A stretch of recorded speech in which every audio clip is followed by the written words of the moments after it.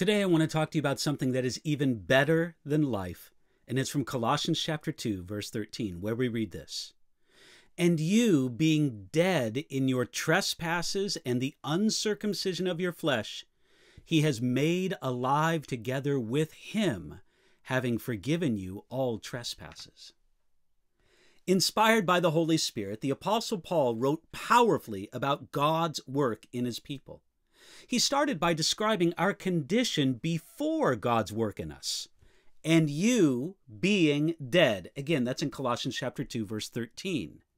This is the place of every person before they are raised with him through faith in the working of God, as Paul described in Colossians chapter 2, verse 12, the previous verse.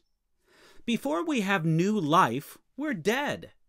Before a person comes to new life in Jesus, he's not a sick man who needs a doctor. He's a dead person who needs a Savior.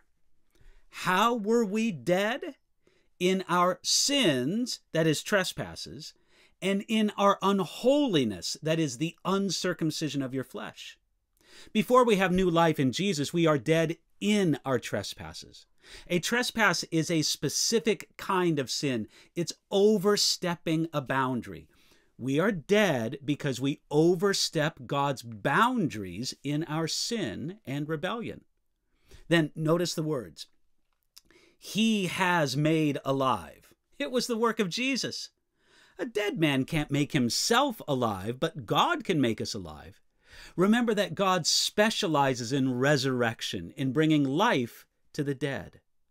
Now, it would be amazing enough that Jesus made us alive, but there's more. Really much more. Perhaps the only thing better than being made alive is to be made alive together with him. We don't only receive life, we receive Jesus himself.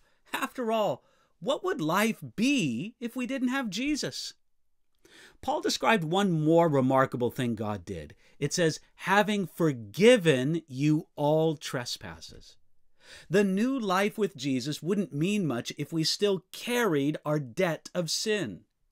Because of what Jesus did on the cross, we're forgiven.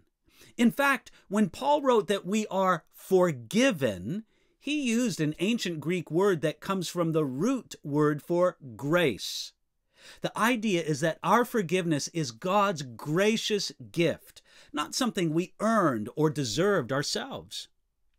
In describing the new birth, that is made alive there in verse 13, and our cleansing, that is forgiven you all, described again in verse 13, Paul described the two things that go together as features of the new covenant. This was prophesied in both the Old Testament, that's in Ezekiel chapter 36, for example, and in the New Testament, that's in John chapter 3, verse 5. You see, God brought you out of death.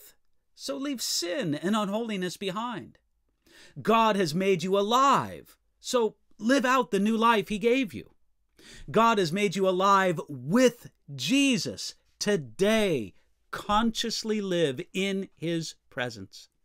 And God forgave all your trespasses. Live today in the freedom of his forgiveness.